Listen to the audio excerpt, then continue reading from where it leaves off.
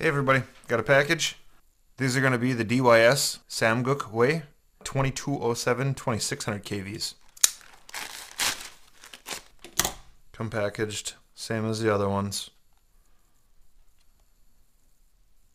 Different printing on the box. I'm sure it's going to be a different character on the inside as well.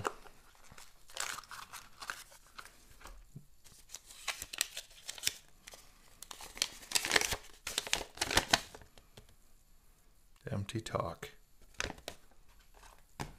And we'll see if they come with the same everything else as the other ones do. They do come with 2 extra clips as well. So I'll pop this one off quick so we can get a good look at it.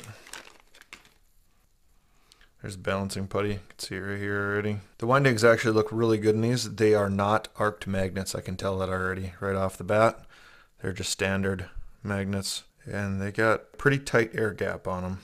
A little bit of balancing putty right there. A little sloppy with the balancing putty on it. These are a different shape. Instead of saying, I'll just show you. This is like a star, and this is rounded over. Windings are different. Got about the same air gap between the two. And they have the nice long wires on them.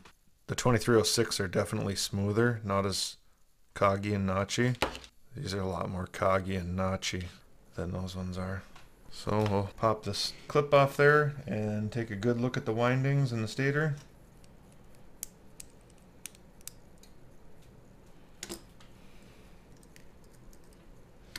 This one just has one spacer shim in it. Huh, the bearing came out with that one.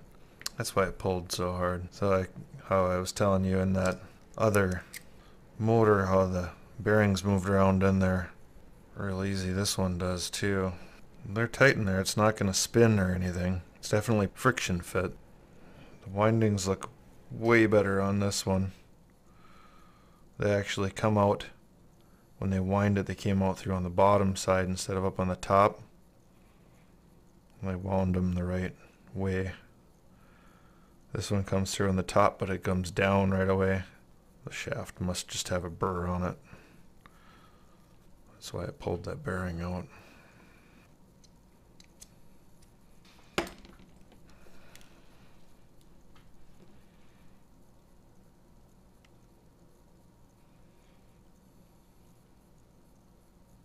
What I usually do to put the clips back on is I'll find a screwdriver bit that is a little bit bigger.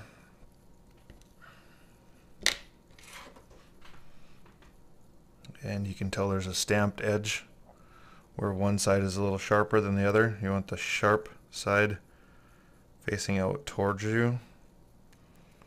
And then just stretch it over onto the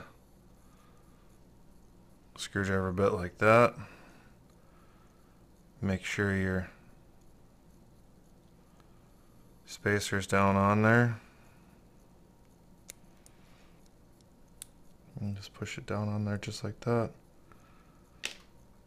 And then I'll usually grab a pair of pliers just to make sure it's seated in that groove. And it's all seated in the groove and you're good. I like that they all come with extra clips. So I'm going to whip this on the thrust bench and then we'll spin it up. The website says it puts out 1070 grams of thrust at 29 amps, and that's with a 5045. We're going to be running the same prop as we run all the rest of the other motors that I got, the 5048 tri-blade racer star. Okay, so I'm running a 50 amp ESC on here, so these will pull as much as they want.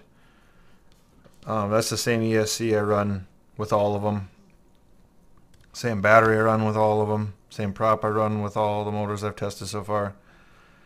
And the only difference is that this pack is down a little bit. It's at 16.4 instead of 16.8 or 16.7. So I'm just going to spin it up just to get a reading. I'm going to go up slow and then I'll go full throttle.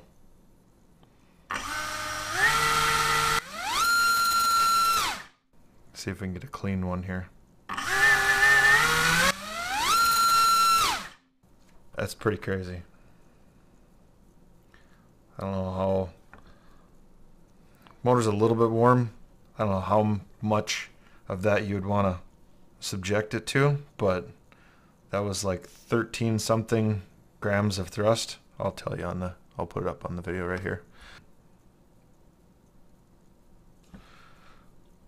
That's quite a bit. It's pushing it with that prop and that ESC. I'd have to do some real world testing on it to see how long you could actually run it at that. So there you go. That's the DYS way, the 2207 2600 kV.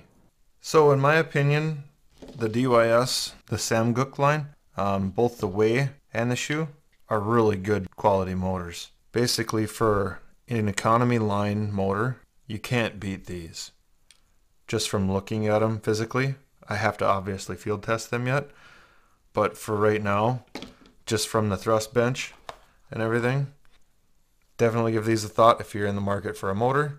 I'll be flying them. Like, subscribe. Have a great day.